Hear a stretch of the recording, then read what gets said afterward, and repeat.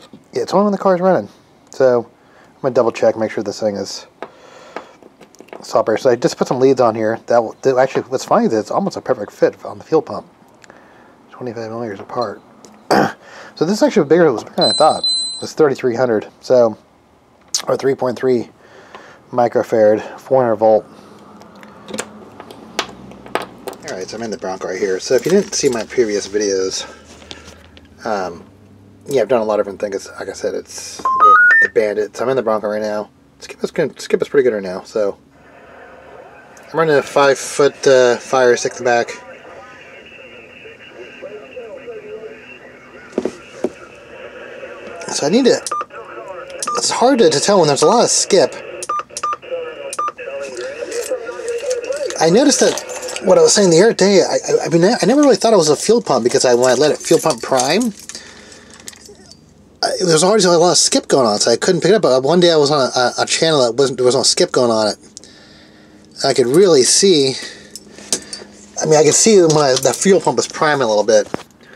576 wishing you 70 feet. So I'm gonna turn it on just to prime the fuel pump.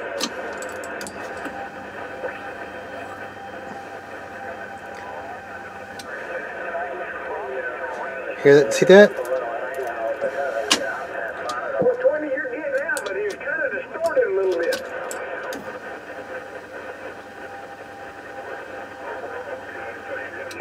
Kind of hard to make out what you're saying, 420.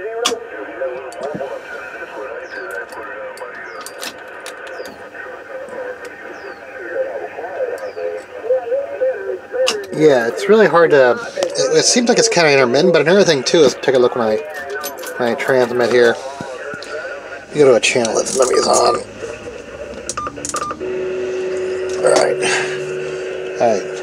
Audio test, audio. I mean, I'm also getting on the speakers too. Audio.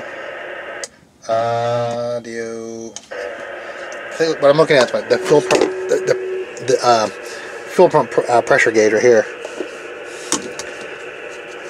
Audio, see? Yeah, weird issues. I mean, like I said, this is putting out maybe like 80 watts, maybe. But yeah, I have all kinds of interference in my speakers. I've tried grounding. Alright, so here's a closer look at the capacitor, if I can see that in the frame at a weird angle. So I have the pre-filter, pump. This is a check valve. So it's a one-way valve, so it keeps fuel inside the hose here. And alright, let's see if that works. Hopefully I don't burn out that pump. Let's see here. Alright, let's make sure it works. Alright, here's the pump going. It's a good sign. Turn the radio on.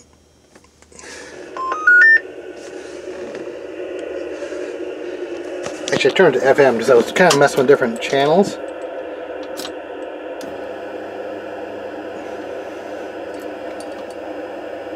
Let's do back to 38.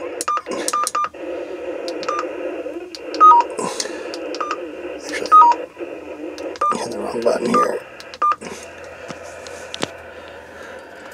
Pump off. Pump on. Alright, let me start the car. It's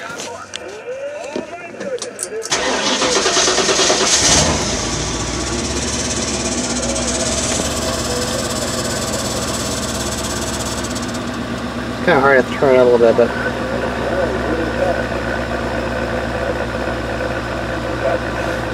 listen to this. Roger, Roger, you want to use alright, there's someone in the background here. Chicago, wave it in the background here. Try it again. See what Chicago. Stand by. I wish it was just some quick fix, man, but it just seems like it's a lot of very different small things, you know? It's very annoying. Alright. It's almost like I need to go to a channel that doesn't have any activity so I can really see.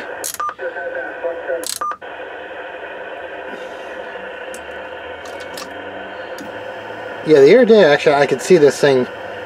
Actually, when the pump would go on, I could see this thing actually moving. Alright, let me know what you guys think down below. I guess I'll drive this around for the next couple days and see if it's made any difference. Alright, so I took this for about an hour the other day. And surprisingly, actually, I saw an improvement. I could hear actually a lot better. So, yeah, it wasn't the miracle cure that I wanted, but I was hoping for the miracle cure, but it just seemed like, you know, it's just small things, man, like chokes and ferrites and capacitors, and it's all improving the situation for sure, especially on sideband.